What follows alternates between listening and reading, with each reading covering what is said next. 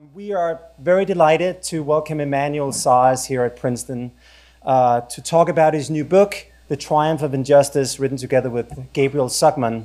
I imagine many of you are already quite familiar with Emmanuel's career and his work, but for those of you who aren't, I'm going to say a few words about Emmanuel before he takes the floor. So since receiving his Ph.D. in 1999 at MIT, Emmanuel has worked on a range of questions related to tax policy and inequality. Together with Thomas Piketty and more recently Gabriel Zucman, Emmanuel has worked on investigating the long-run historical revolution of income and wealth inequality in the US and in other countries as well. As you probably know, this work has had an enormous amount of influence, both inside and outside economics. In fact, I think the very focus on the top 1% income shares and wealth shares, very central in the public debate about inequality today, has a lot to do with the work by Emmanuel and his collaborators. Emmanuel's 2003 QGE paper with Thomas Piketty documenting top income shares in the US over almost a century is an incredibly cited paper. I think it has more than 4,000 Google Scholar citations, which is quite stunning actually. And his recent papers on income and wealth inequality are incredibly cited as well. So the impact of this work shows how deeply people care about inequality, presumably because of the many interesting normative questions it raises related to fairness and redistribution. And in their new book, Emmanuel and Gabriel dives into precisely these normative questions. Emmanuel has received many of the most prestigious awards of our profession. In 2009, he was the recipient of a John Bates Clark Medal, given every year, or I think actually at that time only every second year, to a US-based economist under the age of 40. In 2010, he was the recipient of a MacArthur Fellowship. His work has been hugely influential in the field of public economics as a whole. It's really shaped the trajectory of public economics over the last 2 decades, in my mind, more so than the work of any other researcher in the field during this time period. Okay, so I could go on talking about Emmanuel for a long time, but I will keep this brief. I'm very excited about hearing Emmanuel's presentation about this book. The book has been my bedtime reading over the last couple of days. It may sound surprising to you that a book about taxes can be bedtime reading, unless the purpose is to fall asleep. But that didn't happen in this case because the book is really extremely well written. It kept me awake as well as intrigued. If you haven't already done so, I strongly recommend that you read the book. And so with this, I will invite Emmanuel onto the floor. The plan is for Emmanuel to talk for 45 minutes about his book, and then following that, we'll have about 30 minutes of Q&A. All right? The floor is yours, Emmanuel. Thank you. Thank you very much, Henrik, for this very generous introduction. So I'm delighted to be here at Princeton tonight to talk about our book with Gabriel Zucman, The Triumph of Injustice, describing the current situation, but also hope for the future, taxjusticenow.org, which is a website that allows you to think boldly about taxes for the future. So our book has 3 main novelties. So first, using data we've compiled over the years, it describes how much each social group pays in taxes from the early 20th century to today. That is, we divide the US population by income groups. We include all taxes at the state, local, and federal level, and we measure the tax burden. So it tells that those are the underlying data, and we tell the story of how we've come to be where we are. But the second part of the book proposes elements for a new 21st century tax system with the idea of reconciling globalization and progressive taxation. So if there is one message that you should take from our book is that progressive taxation is possible if we want to do it we can do it. Globalization is not something that inherently prevents us from adopting progressive policies. So to follow up on this, we've created tools for a democratic fiscal debate at taxjusticenow.org, where you can explore what we propose in terms of tax reforms, where you can visualize what the main candidates in the Democratic primary are proposing, and you can modify all of those plans to craft your favorite tax system. So what I want to say is that all the figures, data, computer code, technical background papers are available on the website. So if there are people here really interested in the details, please go online, look at the data, play with it, and give us feedback. So as any academic enterprise, numbers are never definitive, in the sense that we try to approximate, to the best of our judgment, our understanding, leveraging the best data we can, but we see it as one element in the debate. So if you followed the Twitter wars, there has been already a critique. So here I want to place myself in a longer time frame. This is not going to be decided within 1 week, and I invite all scholars to look carefully at the data, and so that we can shape better measurement of inequality and better measurement of taxes for the future. So we start the book by describing what we call the regressivity of the current US tax system. So what we do in the book is to offer a comprehensive view of the US tax system post the Trump tax reforms. That is, how are taxes and tax rates distributed after the big Trump tax cut. And we are going to consider all tax paid at all levels of governments in 2018. So we've been criticized. How can you know already, what's happening in 2018? Well, we've used current data projections, in some extent to create, what we think is the best approximation to what we know. If you wait for government agencies, you probably wouldn't know what's happened, in 2018 after the presidential election of 2020. And we think, voters deserve to know, to the best of our understanding, what is going on. And so what we find, so let me show you the graph. So this type of graph, so we have many like this in the book, where we rank all individual adults in the United States by income group. So starting from the bottom 10% here, the second decile, and so on, all the way to the top. And at the top, we break down the top 1% into finer groups so that they are exploded. In this view, they look a lot bigger than they are population-wide, but they look big as they are in terms of their weight in the economy, the income share they earn. And then on the y-axis, we depict the average tax rates by income groups as a percent of true pre-tax comprehensive income. So one innovation we do here is that we measure income much more comprehensively than what had been done before. It's not only the income you report on your tax return, but it also captures forms of income that go untaxed. So think about the fringe benefits you get from Princeton University, healthcare, insurance.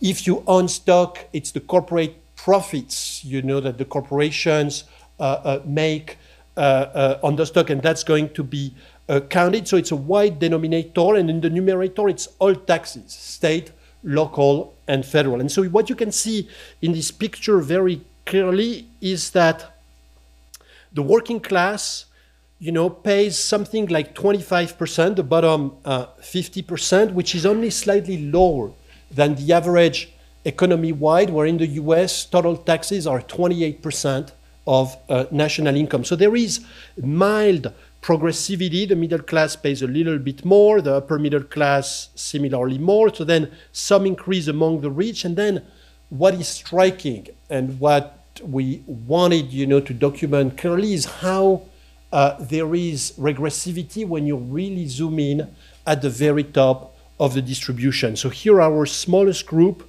are the top 400, and you can think about them as the billionaires, as they are described in Forbes magazine, the list of the richest Americans. And so you can see that the regressivity is visible. That is the top 400 pay a rate that we estimate in 2018 of only about 23% relative to their true economic income, not just the income they report on their tax return, but all the profits, of corporations they may own. So in the case of Jeff Bezos, the corporate profits made by Amazon, his share of those profits.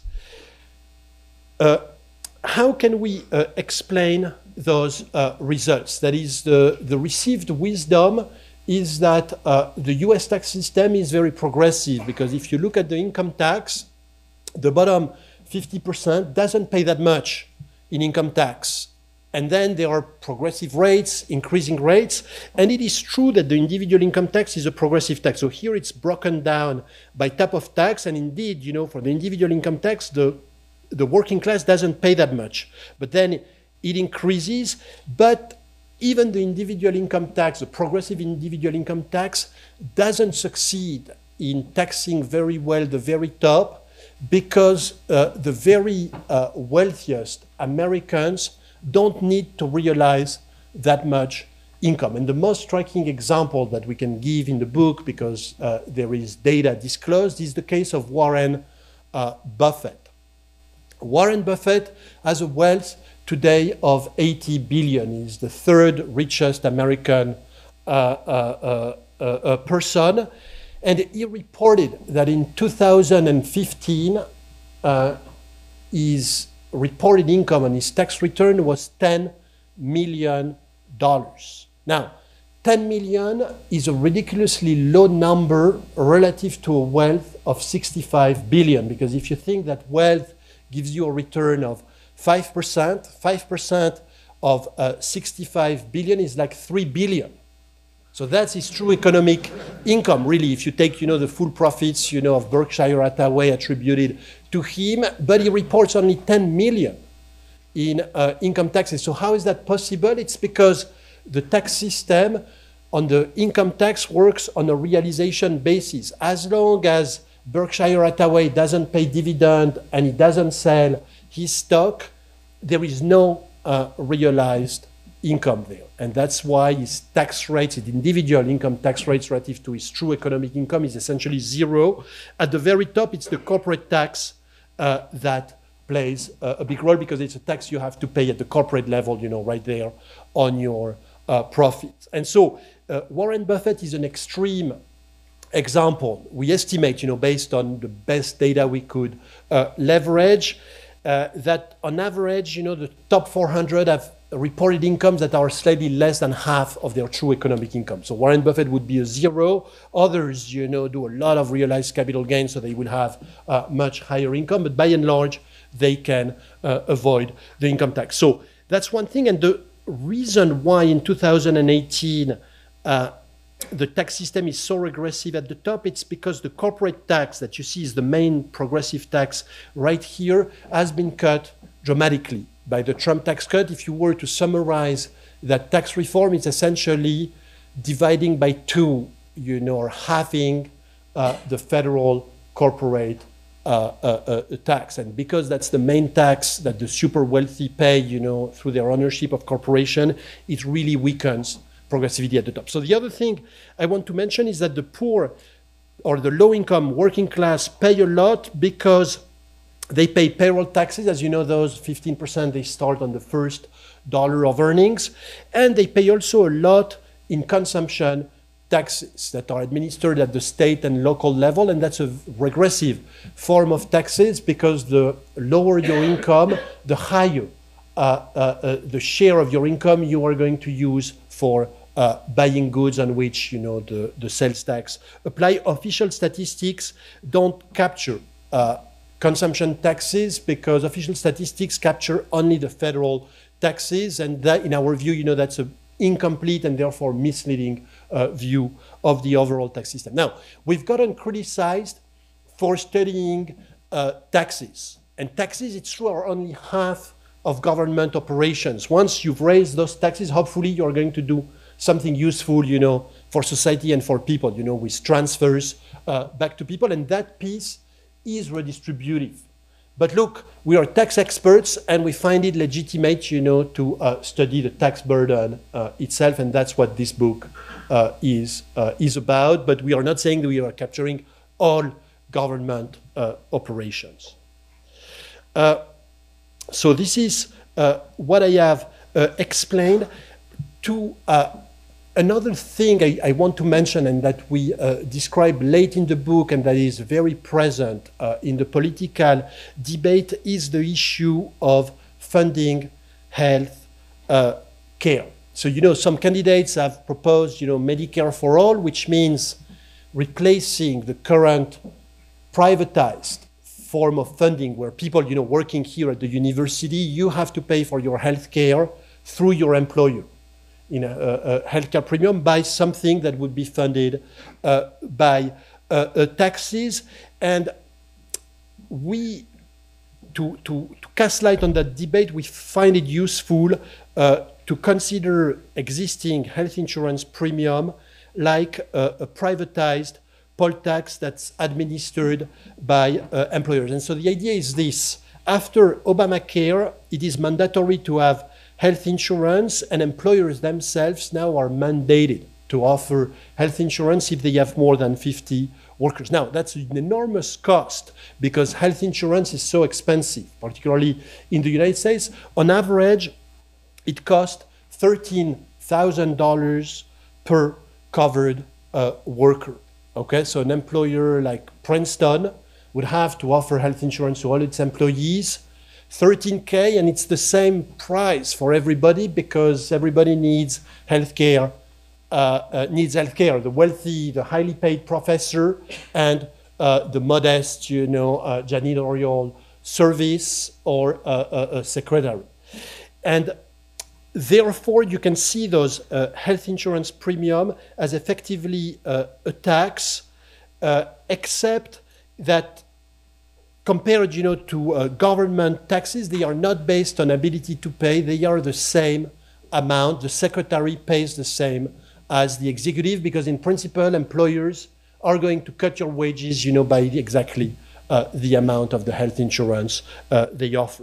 And so, if you had health insurance as it exists as a big poll tax, that's the picture you get. So you can see that the burden on the middle class, the working class and the middle class is much higher than what we think. That is, workers in the US today have to pay for their health insurance, and they have to pay as a lump sum, not modulated based on your earnings. Now that healthcare has grown so much, it's an unsustainable form of financing. And actually, I was listening to Angus Deaton, who has a new book with Anne Case on the issue of healthcare, and he was explaining, very consistent with that it creates all sorts of pathologies because employers don't want to pay that $13K for their low-paid workers, so they are going to outsource those services, to smaller firms who don't have to provide health insurance. You cannot make sense of the Medicare for all debate without understanding that's very unfair form of funding. Everybody needs healthcare. Healthcare is very expensive. It's crazy to ask each worker to pay full price regardless of his income. For example, if you were to fund education, that would be a really crazy form of funding. So right now it's a privatized poll tax. Hopefully, it will be replaced by something based on ability to pay, and that's the challenge of the Medicare for all proposals.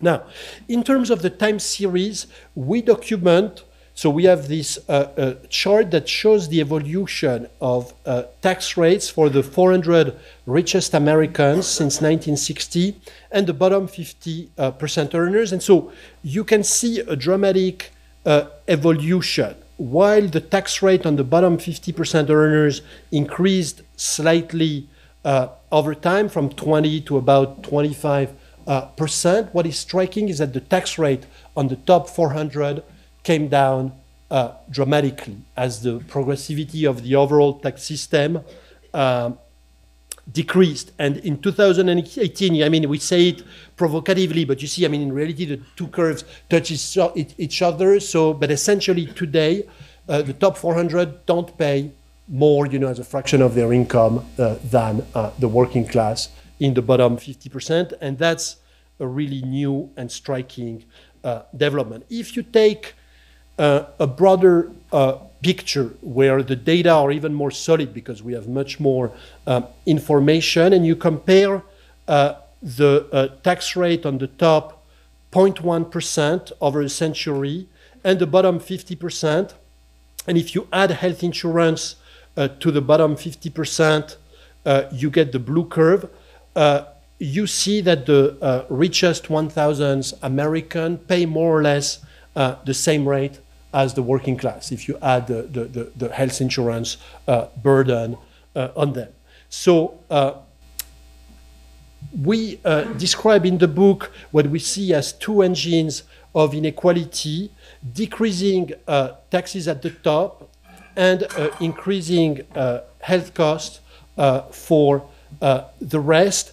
If you look at historical experiences, there's no fixing inequality, and especially high-end inequality, without fixing taxes. So we've worked on a lot of countries over long periods of time with Piketty, you know, in what has come to be the World Inequality Lab, where we document the evolution of top incomes throughout the world and over time. And there is something really striking, that is how much high incomes have depends heavily on the overall progressivity of the tax system, especially at the top. Okay, so in terms of inequality, let me just show you a couple numbers. So there has been a dramatic increase in income concentration in the US, with the top 1% essentially doubling from like 10, 11% to about 20%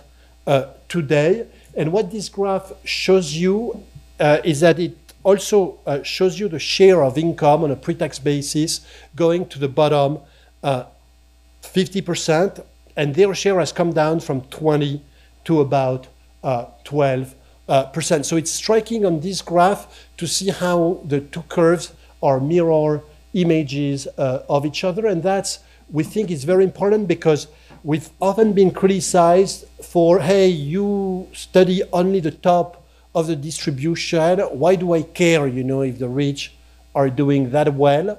Well, this graph tells you, you know, you should care because what the rich have gained, if it could be transferred back to the working class, would be enough, you know, to fully erase the loss in income share, you know, from the bottom 50%.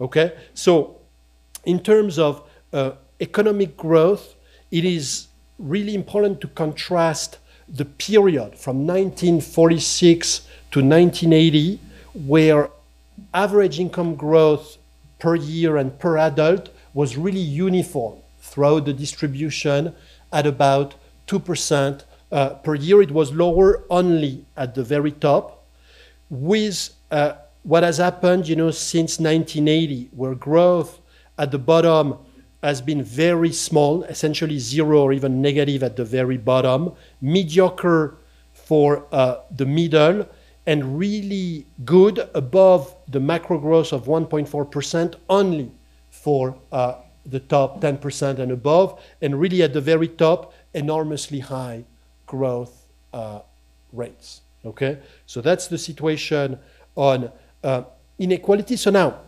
how can we explain the long-run changes in tax progressivity in the US? So in this picture, we show you the evolution of tax progressivity. So the figure for 2018 I showed before, and we show you numbers, you know, by decade, 1950, 1960, and so on. And what is the most striking here is the enormous decrease in tax rates at the very top. In the 1950s, top earners, really, you know, in the top 0.01%, were paying like 2/3 of their true economic income in taxes, and now we are down to 23% here. So how that evolution came to be, there are three main drivers of declining progressivity. First, a collapse in capital taxation, itself reflecting changes in politics and ideology, and economists probably played a very big role here. In our models, in many of them, or in our standard models, capital taxation is a really bad thing for the economy, and that view was caught up, in the ideology of the broader society, with the idea that anything that brings down those taxes on capital is actually a good thing. Then a choice to tolerate certain forms of evasion, namely a progressive tax system, is going to work well only if enforcement is really strong. But if you lift the pedal on enforcement, very quickly high-income earners are going to start exploiting loopholes aggressively. And what has happened is that when Reagan gets elected in 1980, so he inherits an individual income tax that's very progressive. But really what he does is that he lets tax avoidance skyrocket with tax shelters, things that created losses that you could buy to offset some of your income. And then he says, look, progressive taxes don't work. Let's make a deal with the Democrats to close loophole and slash rates. And the rate went down from 70% to 28%. The same story was repeated with the corporate tax over the last 2 decades. And you have the Trump tax cut that says we can't tax corporations anymore. We need a much lower rate to be able to retain profits in the United States. But what we're arguing is that that's globalization in its current form, tax havens and tax competition, but other choices are possible. So the one graph I want to show, because it's not very well understood or it's been forgotten. If you look at the tax rate on the top 0.1%, broken down by types of taxes, you can see that what was really making the US tax system very progressive was an enormous corporate tax. In the heydays of corporate taxation in the 50s and 60s, corporate taxes were taking more than half of economic profits. And because the wealthy typically or high-income earners had stock, they were paying a lot in taxes. Corporate taxes have slowly come down, and they really, come down a lot recently. The individual income tax, with its super high tax rate, wasn't. It was important, but it was not really the place where the rich were paying taxes, because the rates were so high that the wealthy were avoiding, realizing income, but they were paying taxes at source through the corporate tax. So that's why in net the tax rate was very high. On the corporate side, I want so giving you, using the work of Gabriel Zuckman, letting tax evasion fester. The case of the corporate tax is really striking. Back in the 60s, US multinationals were booking a very small share of their foreign profits in tax havens, less than 10%.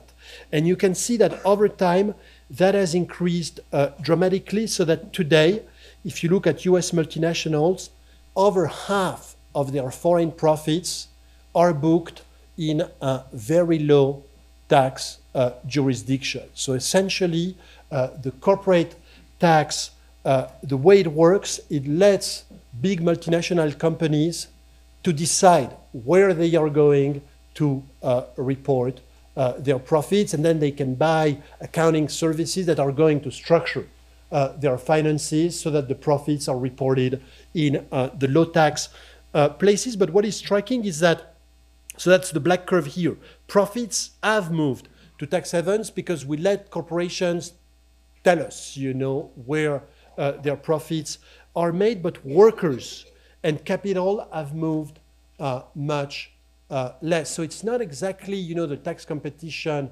story that Ireland, with its low rate, is able to attract businesses, buildings, workers, capital. It mostly attracts paper profits because it's a lot easier in the current system to move paper profits. And so we think that this development in the global corporate tax system is really important because there can be no progressive income taxation without a high enough corporate tax rate. So the idea is that if the corporate tax rate is low enough, like 21% today, wealthy individuals essentially will incorporate their finances, and they will pay just the 21% corporate tax rate. And as long as they don't need the money to consume, they are not going to be hit by the individual income tax. So Warren Buffett is an extreme example of that, where he was already incorporated, even before the Trump tax cut. But you're going to see a lot more movement in that direction. Now, how do we solve the problem? And so our approach has three key principles. So reconcile globalization with tax justice, and we propose, a plan to stop corporate tax evasion and tax competition. Protect democracy by taxing extreme wealth. We think that extreme wealth represents power, and power, to influence not only the economic system, but also the political system.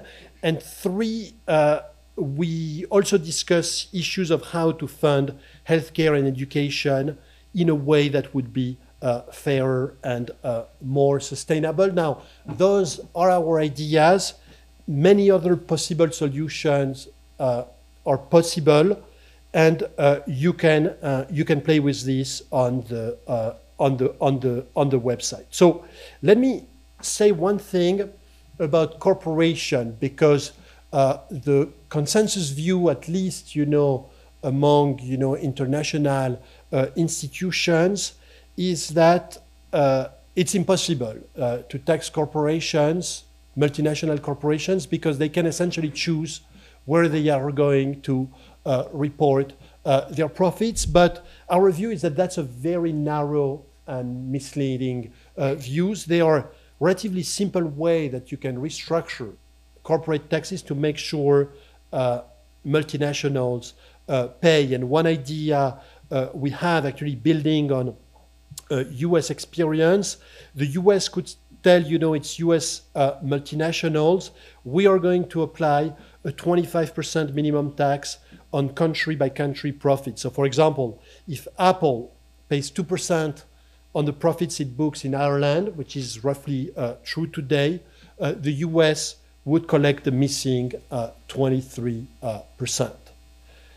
That essentially, this solution is hard to avoid because multinational corporations have books where they report, their global profits and how they choose to allocate them across countries, but the profits have to go somewhere. And if you can track, as the IRS currently does, knows for each multinational how much global profits they have and how much it's booked in each country and how many taxes are paid in each country, this type of remedial taxation that we describe could be implemented. I'll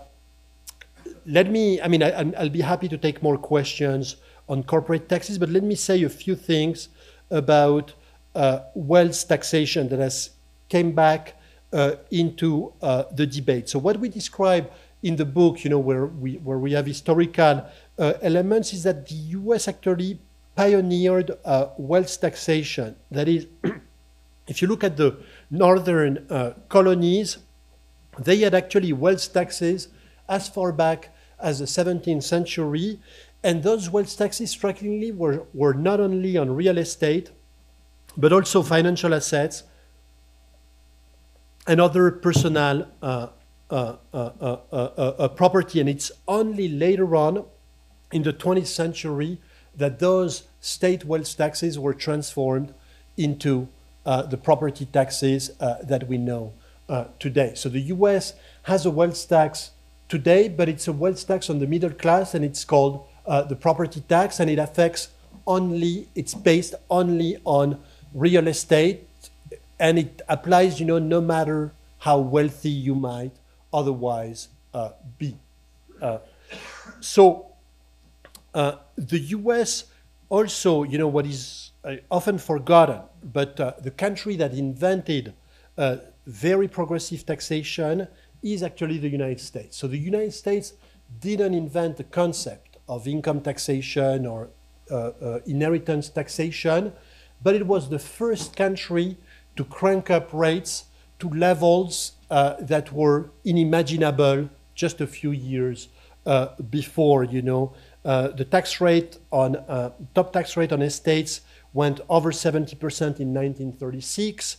As early as during World War I, the US experienced with income tax rates above 60%, and then at 90% and more tax rates for a long a period of time. There were serious discussions under the Roosevelt administration to really impose a legal maximum income by essentially having 100% tax rates above some income levels.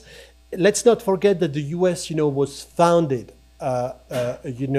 with the view that we are going to found a republic and we are going to avoid the issues of aristocracy, oligarchy, as we could see then in the 18th century in Europe. So we often hear, you guys want to import, progressive tax ideas from Europe, but in reality, it's the reverse. The US is the birthplace of very progressive taxation. And if there is any action today about restoring progressive taxation, you see it a lot more in the US debates as they currently exist as what you would see, for example, in France, where, for example, which just abolished its wealth tax.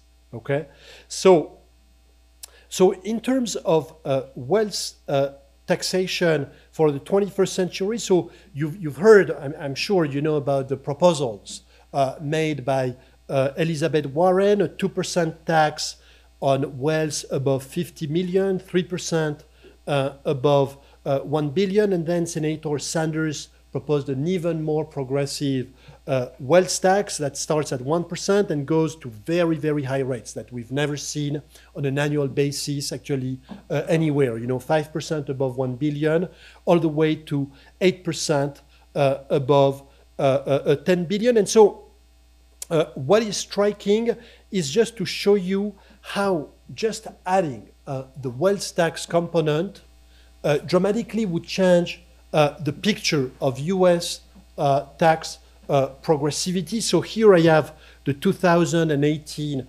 tax rates that you've seen before.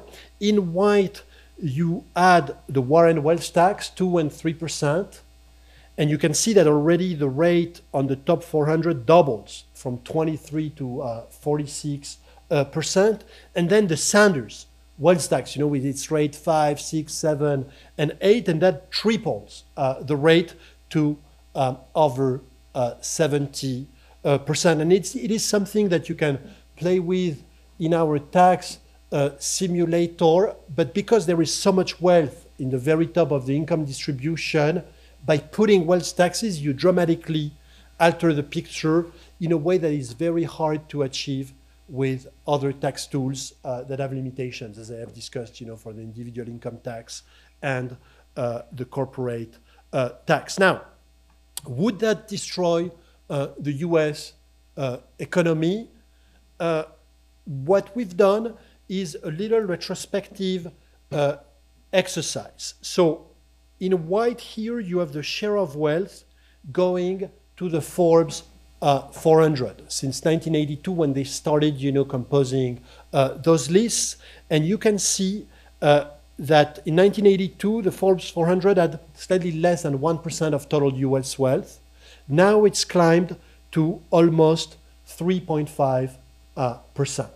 And now you can ask the question, if a wealth tax, as proposed by Warren or Sanders, had been in place since 1982, how would have top wealth evolved? And so what you can see is that with the Warren wealth tax, their share would have grown less. Instead of being 3.5, they would be something like 2%.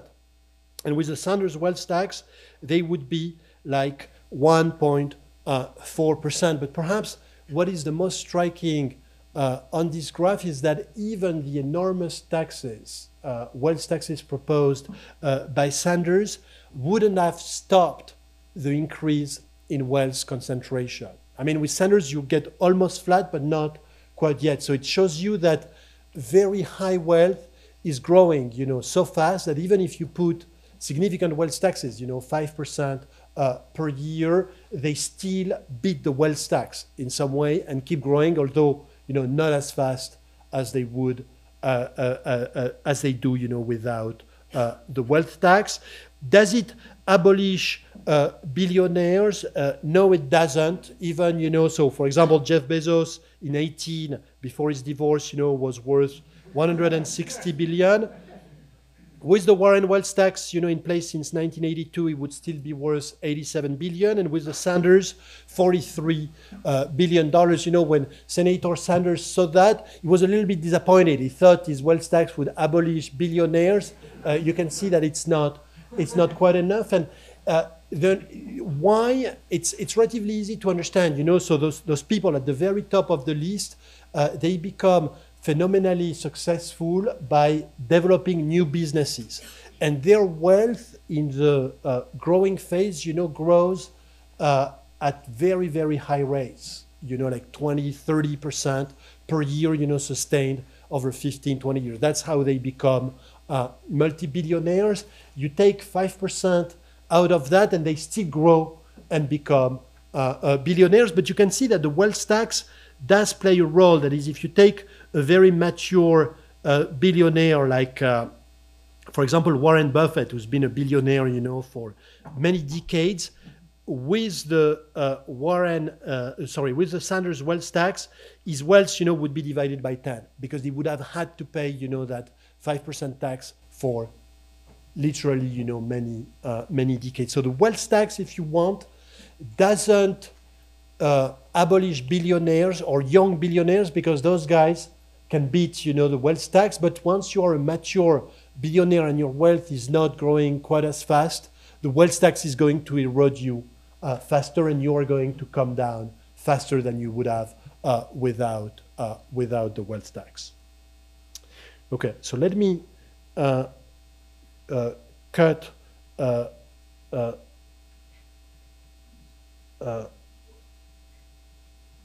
skip this, and let me just take a few minutes that I have left to talk about taxjusticenow.org, which is a tool that is what we think an essential companion to the book. So in the book, we discuss the current tax situation. We offer some avenues for reforms, but we wanted to give the broader public, citizens, tools to understand taxes better and understand how various tax proposals map into changing, the profile of tax progressivity. And so we are going to compute, effective tax rates and then allow people to modify the tax system. So that's how the website looks like, and you can go on it right now.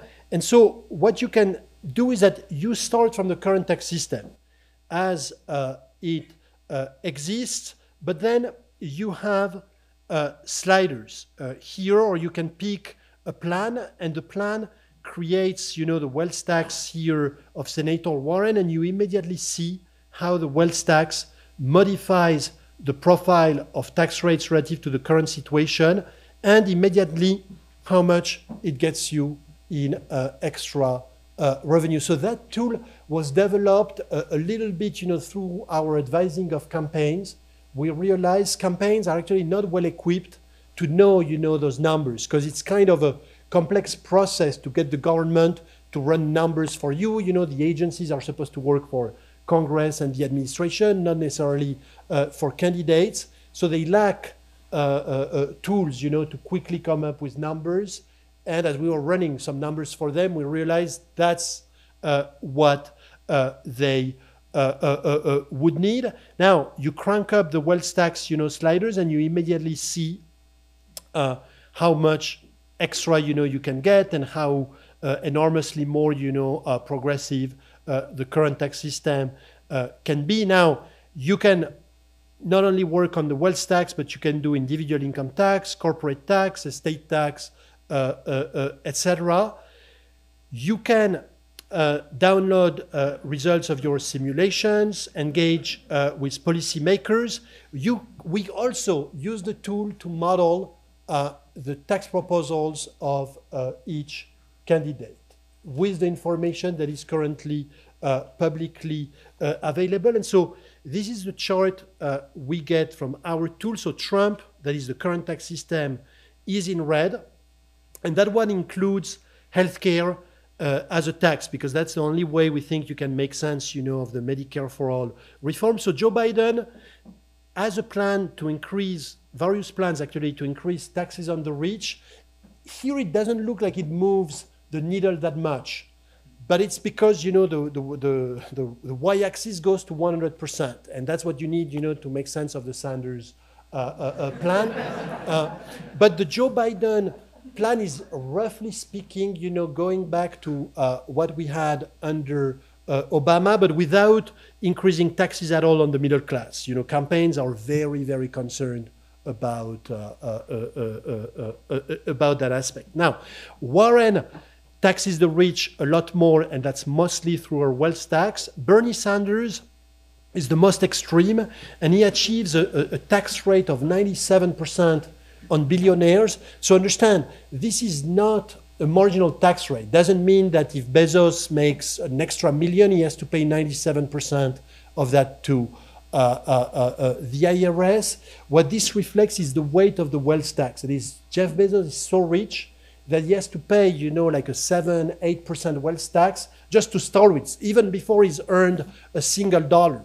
And so to beat that wealth tax liability, he needs a lot of income. If he achieves a return on wealth of 7-8%, it can just come even, with the wealth tax. So that's why you achieve such an enormous tax rate. So the reason why Sanders and Warren are different here, it's because they abolish private health insurance premiums, which means, so typically the way it would work is that employers such as Princeton University would convert existing premia paid by the university and by the worker into extra wages, so that the labor cost doesn't change for Princeton. And so that's why, you abolish that private taxes in extra wages, and the middle class, pays a lot less, but you have to fund those things. And therefore you need some taxes, So Bernie Sanders has created actually a lot of taxes that would be able to fund that Medicare for All. Warren looks like low taxes because her current plan is currently not enough to pay, for all those existing, healthcare premium.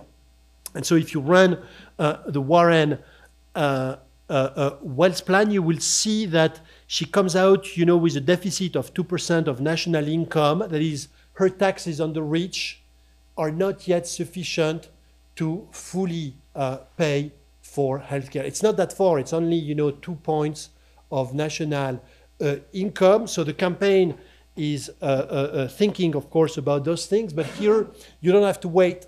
You can go online and crank up taxes, however you want to complete your favorite candidate tax plan. So let me conclude. If you want to remember one thing from our book, is that the widely held view that external or technical constraints make tax justice impossible is wrong. Technically, nothing in globalization prevents progressive taxation. Tolerating tax evasion is a choice that you can make, by regulating the tax avoidance industry and having a tax code that's well written and well enforced. There's no determinism here. There's an infinity of possible future policy path. That is, you can see Trump being reelected, the corporate tax entrenched at 21%, lots of wealthy people, moving their finances, and that's essentially the collapse of progressive taxation. You can see, candidates that have proposed very bold ideas and really reshaping the profile of taxation. The US has gone before through those big movements. That is, before the start of the individual income tax, economists thought it would never work. First, it's not constitutionally allowed. You need to change the constitution. That's such a difficult hurdle. But nevertheless, within some years, it happened. Once the income tax existed, the US quickly played with the numbers, and cranked up rates very high, effectively reshaping and inventing progressive taxation in the 20th century. So in terms of our role, economists, we think it's putting together data, tools, so that people can make sense of taxes. And then on a more technical level, we like to call ourselves, plumbers to fix the leaks in the income tax system. And so, Esther Duflo won the Nobel Prize. It was just a week ago, and she had a famous paper, in her AEA early lecture, where she was thinking, let's think about ourselves as plumbers, tinkering, with what exists, playing around, with the system. In the case of taxes, the analogy is really apt. Here, literally, we are going to have to fix leaks and work, in the expertise, to develop tax plans that are going to be air or water tight. So thank you very much. I'm very happy to take questions.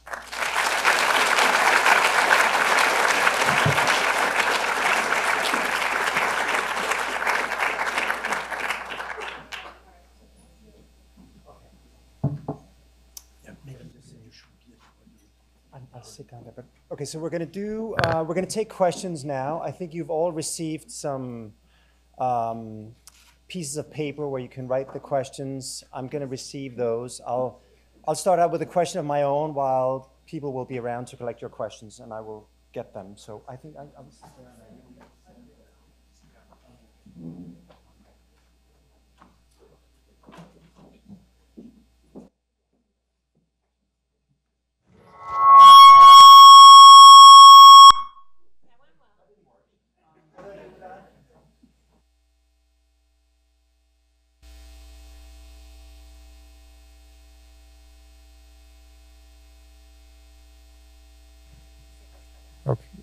Hello? Does it do anything? Can you hear me? Okay. Okay, so I already have. Okay, let me start you out with one question, Emmanuel. So we're all schooled in the idea of the trade-off between equity and efficiency. And in this school of thought, questions about redistributive tax policy ends up being a fight about the size of the elasticity. You do talk a little bit about that in your book, but not very much, not as much as we used to, and you didn't say a lot about it today. And I have a couple of questions related to that, or two sort of sub-questions to that. I mean, your simulations with the Forbes 400 wealth shares, or was it income shares, the the predictions of that, is based on a purely mechanical simulation, if I understand it correctly. There are no behavioral responses there. You mentioned that Bernie Sanders was disappointed that he didn't get rid of the billionaires under that proposal, but he might if there's an elasticity. And so that leads to my question, my two questions. Well, the first one is, have we just been too focused on the size of the elasticity and this trade-off between equity and efficiency? That's one. And the other one is that it wasn't fully clear for me in the way you presented this, whether we should focus on after-tax income inequality or before-tax income inequality. Traditionally, we would always think about after-tax inequality and consumption. But it seems to me that you are not only focused on that you see before-tax inequality as a problem in and of itself.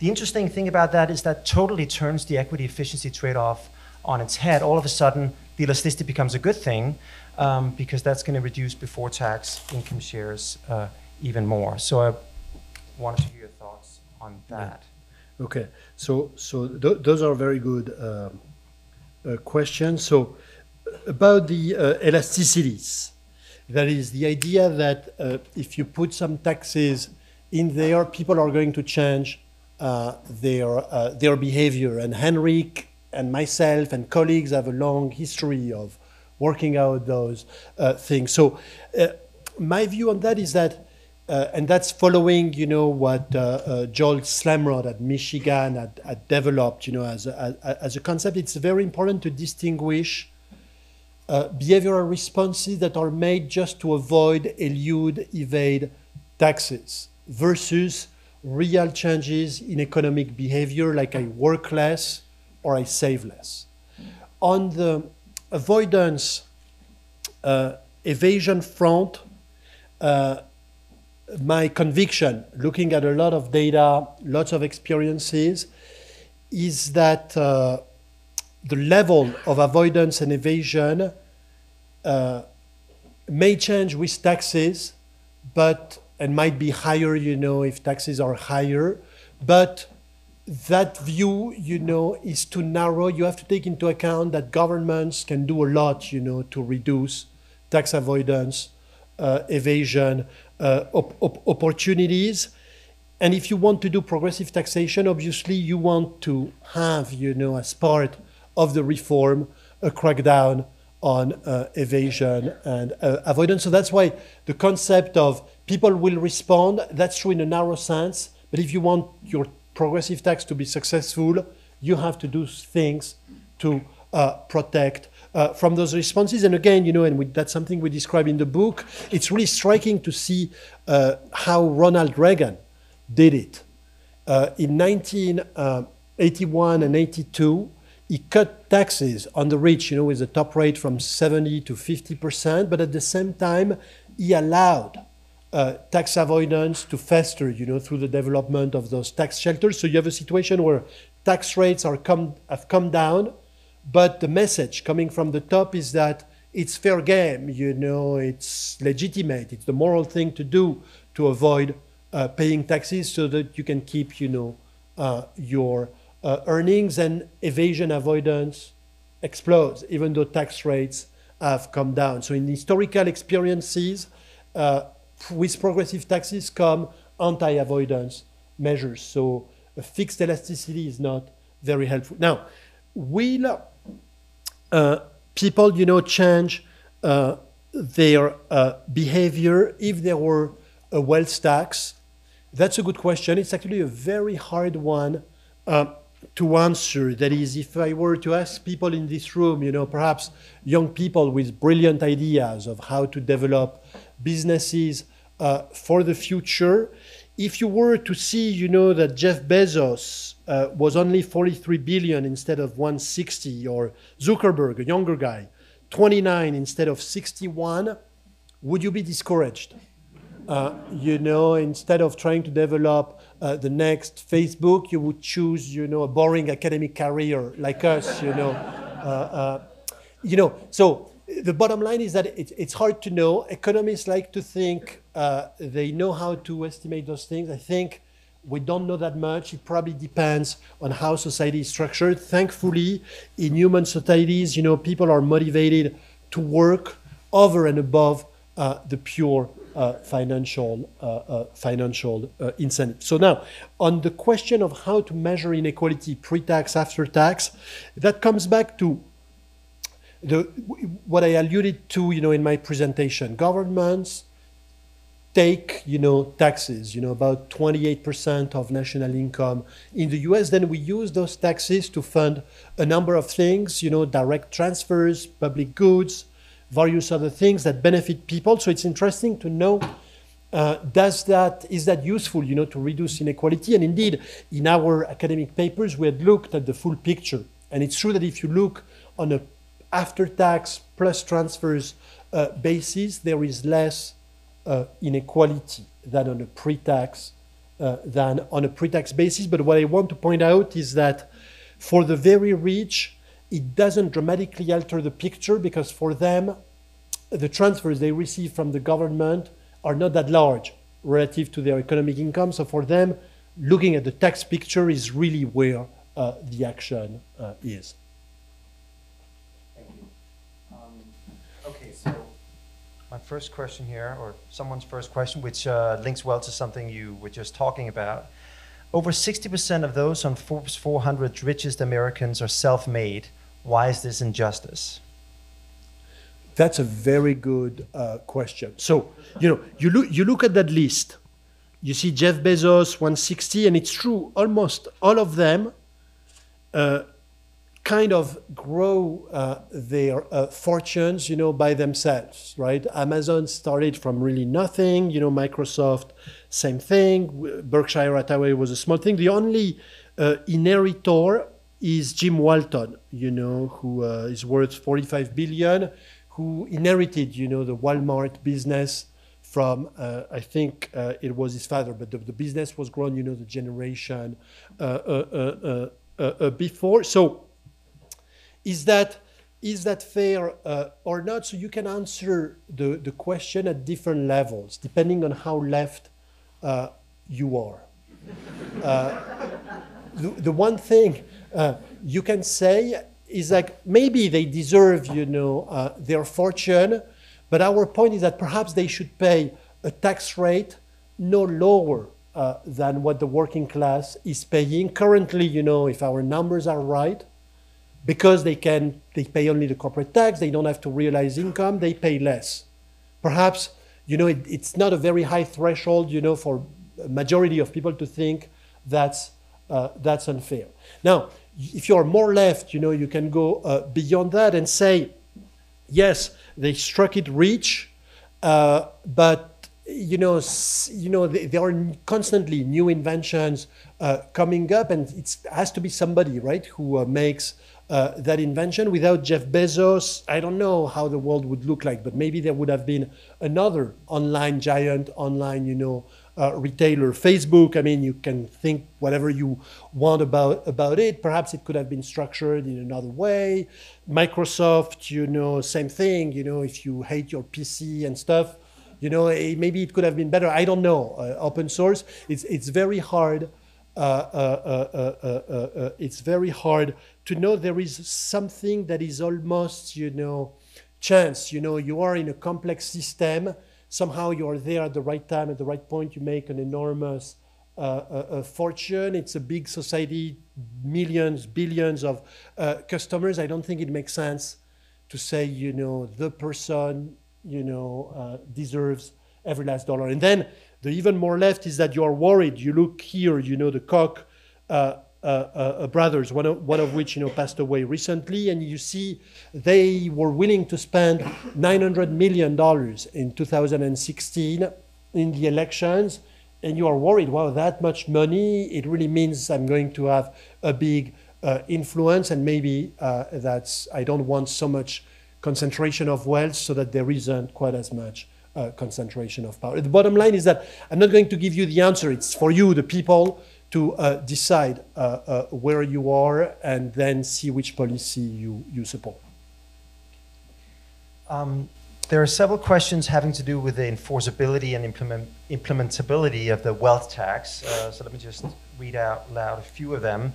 Haven't numerous other countries tried wealth taxes but then abandoned them, presumably because they were hard to administer and didn't yield that much revenue? And here's another one. A wealth tax is a new and complicated system. Why not reform the income tax system, eliminate deductions, loopholes, raise tax rates, etc., to achieve the same objective? And if I can add to those two questions, specifically, alternative proposals have to do with fixing, as you know, the estate tax, eliminating stepped-up basis, and features like that are currently undermining estate taxation. Yes.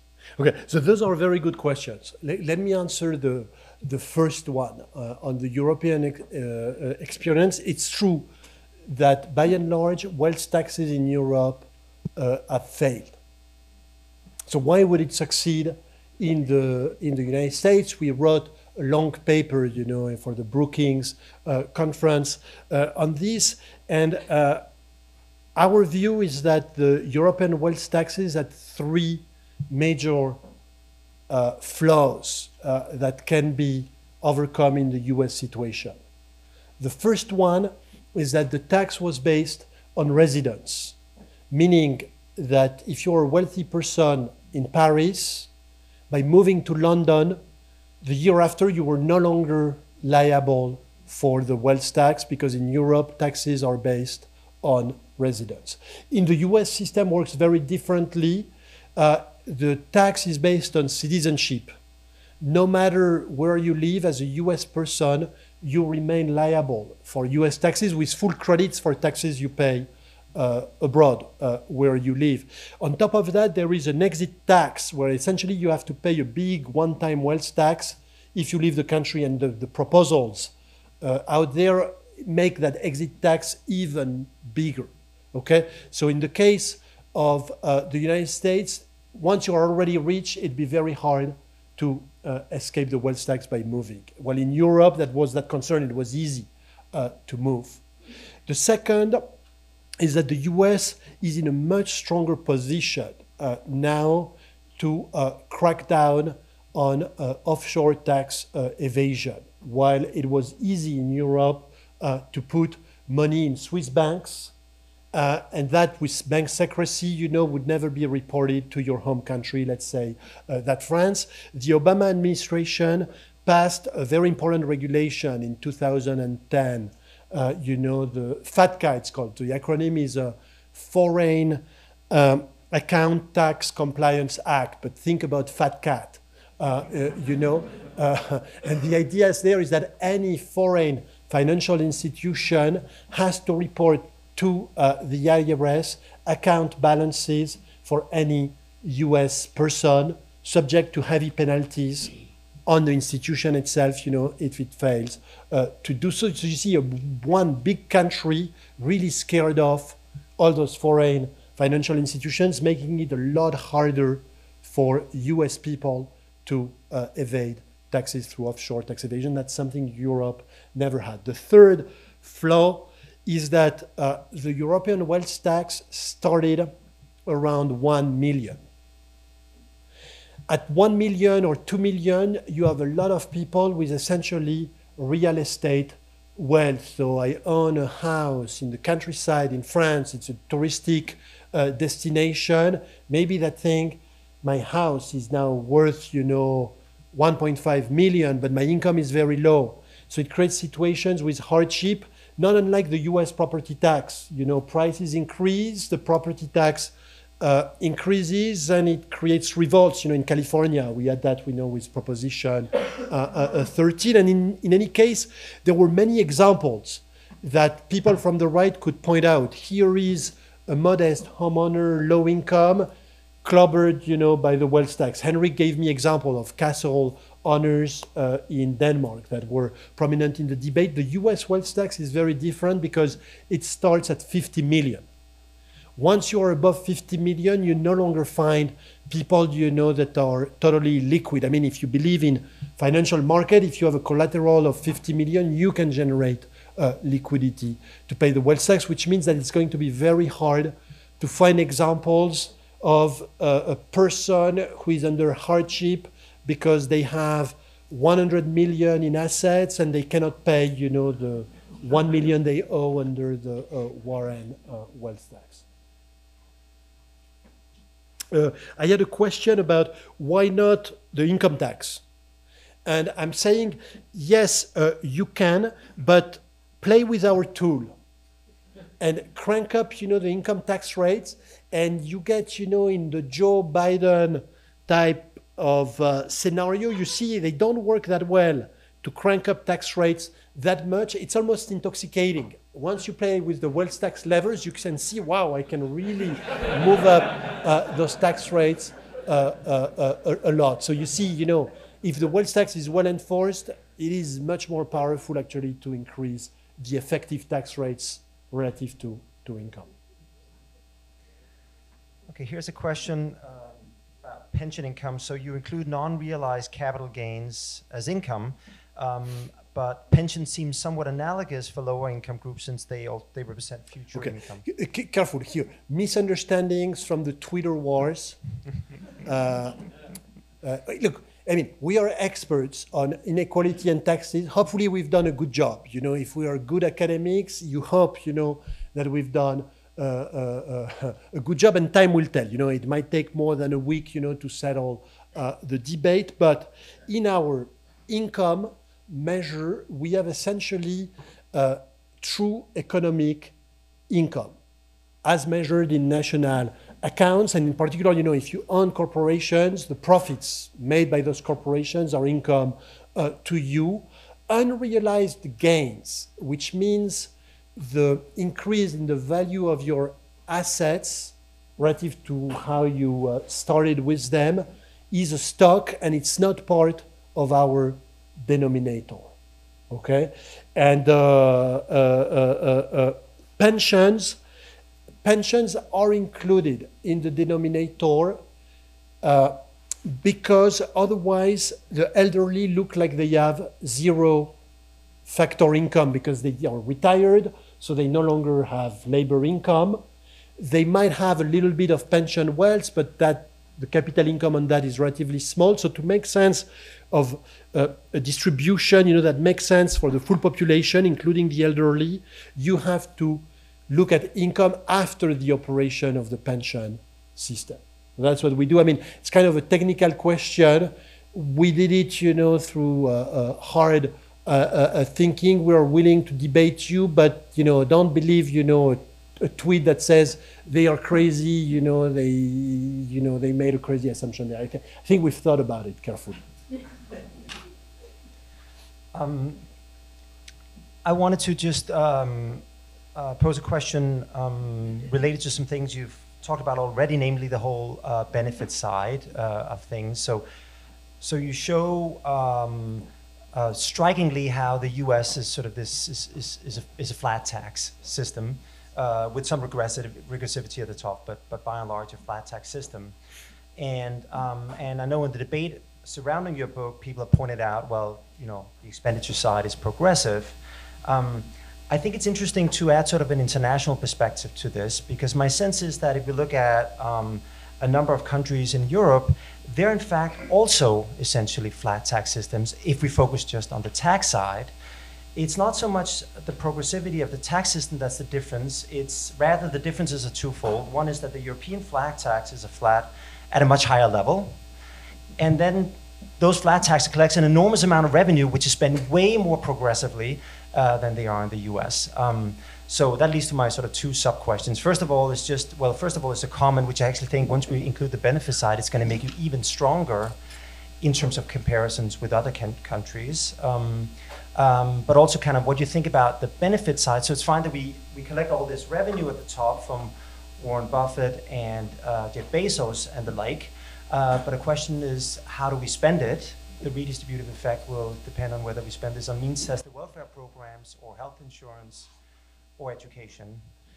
Yes, no. So I agree with what you say. It's true that if you look European countries, and actually I had written a book with Thomas Piketty, you know, 10 years ago about the tax system in France. And you're right that that picture, there of a big flat tax is also kind of true in France, except that the level, instead of being 28, it's more like 45%, with also some regressivity, at the very top. But the difference is that certainly, yes, in France, for example, healthcare is funded, through taxation, which means that people are going to pay for it based more or less on their ability to pay.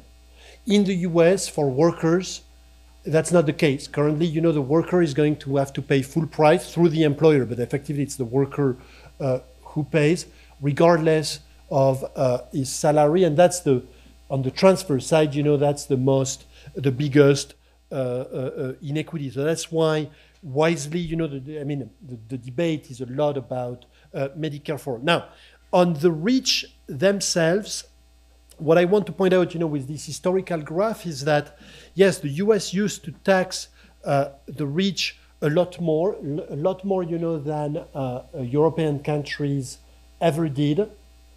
And that question is a legitimate one, especially in our situation where income and wealth has concentrated so much. But you would hope that eventually, if you do very progressive taxes and you have, again, a leveling of income and wealth concentration, that issue of taxing the super rich might not be so much, front and center of the economic debate. And we can talk about what the government is doing. Should it be done by the government? How it should be funded?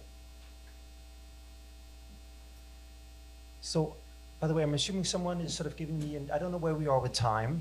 I think one last question. One last question? Okay, let's take this one, which is basically, how do you feel about a VAT? Should the US adopt a VAT? Very good question. The VAT, actually, you use our simulator and you can do a VAT. And so the bad news I have for you is that a VAT is not quite the conservatives like to paint it as a flat tax, but it's a flat tax actually on consumption, and not even all consumption, because it excludes big chunks of the economy. It doesn't tax, the financial sector, doesn't tax education, doesn't tax healthcare. So essentially, it's a tax on about half of consumption, and because low-income folks, consume more of their income than the high-income folks, it doesn't look quite as bad as the gray here, but not so much better either. So it's not quite as regressive, but it is pretty regressive. In terms of very broad, truly flat tax, we have a proposal in the book that we call a national income tax that would tax all labor compensation and all profits of companies, that would essentially capture most of national income. So instead of having a VAT with a base of like half of national income, you would have 90% of national income, and based on an income basis, it looks really flat. But it's a tax on everybody, and the candidates are anxious to increase taxes, on the middle class. So, you might not hear much about such broad flat taxes in the current situation. Okay, so thank you so much, Emmanuel, for an intriguing presentation. Great discussion.